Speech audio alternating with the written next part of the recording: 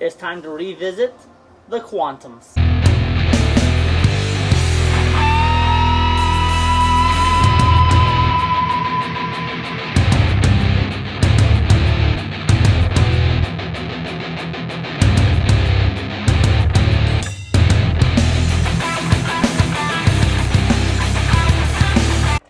Okay folks, so this is the short pin Quantum Evo Solid. So remember, this is the one that has the lower intermediate diff as compared to the Quantum Evo Pearl, which has a higher intermediate diff. They modified the weight block slightly. I am bowling on a 44-foot house shot, and what you'll first notice is that with this ball, it's very smooth and predictable. Unfortunate messenger miss.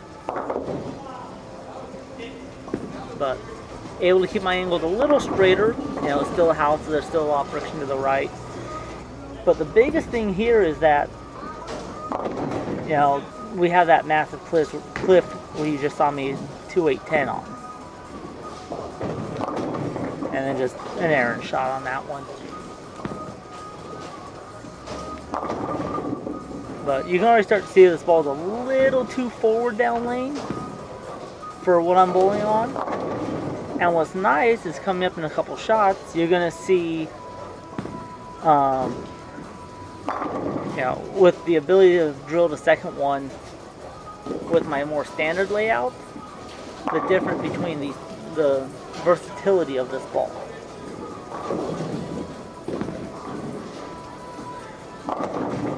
So here's my standard one. Unfortunately, not the greatest picture. I just throw the bowling balls. I'm not a good picture taker. So, you know, this is more of a standard layout, 5.5 pin to pap. And you can see I can go left and open the angles up in there. I almost 7-9, but got them both to fall. You know, and there still isn't quite enough volume for me for this ball. You know, I do get the nice little overdrive there.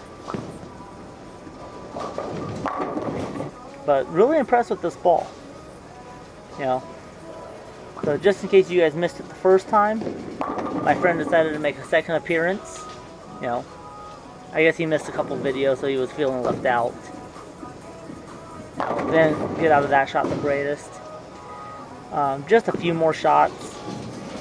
You know, but you can really see how much this ball wants to dig in and roll.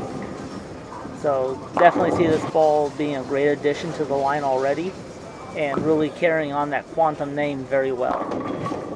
So one last one to leave you guys with.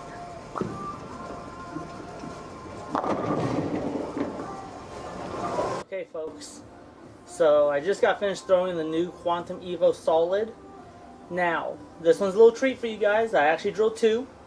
The first one you see me throw is drilled 75 by 1 by 50. It is a short pin.